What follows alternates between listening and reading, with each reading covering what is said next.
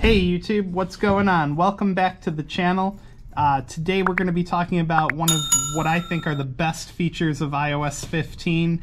Apple Private Relay is now included for free if you subscribe to iCloud if you subscribe to iCloud Plus. So iCloud Plus is an add-on to regular iCloud. When you pay the $3 a month plan or higher, you get Apple Relay Plus, which is kind of like a VPN Lite, if you will. So this phone right here and this phone are both on Get More.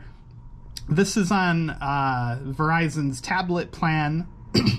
All three are on Verizon Wireless. Tablet Plus, Get More, Get More.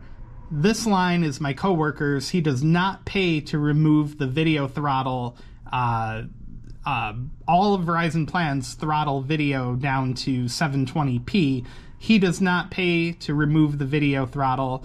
I pay to remove the video throttle, and I do not pay to remove the video throttle over here. So this one should be capped at 10 megabits per second. This one should be capped at 40, because even when you pay to remove the throttle, it's still capped at 40 megabits per second. And this one is capped at about 4.8 megabits per second. So what we're going to do first is run a speed test just to get a baseline on all these devices. They're all connected to the same server, so we're going to run them one at a time and get a baseline speed that the network is providing back here in this room. I might speed this up in post-production. I don't know. We'll see how I feel. All right, we're going to start that one. Now, the reason I'm running these one at a time is because if you put all of them running at the same time, it's going to stress out the cell site and start applying throttles to the lines based on the plans. So there we go, and now we can run it over here on the iPad. So again, no Apple Relay set up on this one, no Apple Relay set up on this one. This one's running Apple Relay. Now I pay $10 a month to remove the video throttle on this line, so the speed should come out the same or close to what you're seeing here on the Speedtests.net app. His was a little bit better for some reason, but it's, I'd say it's well within the margin of error. Same thing over here on the iPad. Now the iPad, this is a 2021 iPad Pro with the M1 chip inside of it, so I do pretty consistently notice slightly better speeds on it, probably just due to that extra processing power that the device has. All right, so now that we have a baseline, we are going to run the fast.com app, which is testing your connection to Netflix, testing your connection to their server. So this should give us a pretty good idea. And again, like I was saying, his should top out around 4.6 down. Or I'm sorry, 3.8 down. That's the actual number for the lines that don't pay to remove the video throttle. Now over on this line, I do pay to remove the video throttle.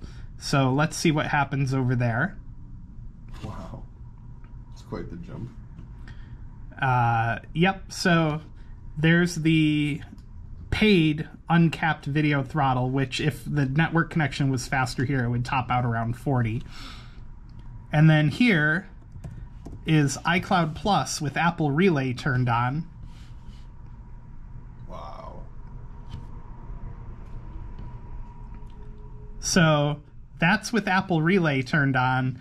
Now again, I don't know why it's so different from what I'm getting on my iPhone. It could be the extra processing power of the M1. It could be that it's a bigger device, so it's getting the signal a little bit better. We are in a back room surrounded by bricks, so that's part of it. But so yeah, no money paid to remove the video throttle, paid to remove the video throttle, no money paid to remove the video throttle with Apple Relay turned on. So this is a great feature of iCloud Plus and a great feature of iOS 15. Aside from making your data connection more private and secure, it's also helping you save a little bit of money by not having to pay extra money to your carrier to remove the video throttle. If you liked the video and you found it helpful, give it a thumbs up, click subscribe, put the bubble right there for you, and turn on notifications so you don't miss the next video.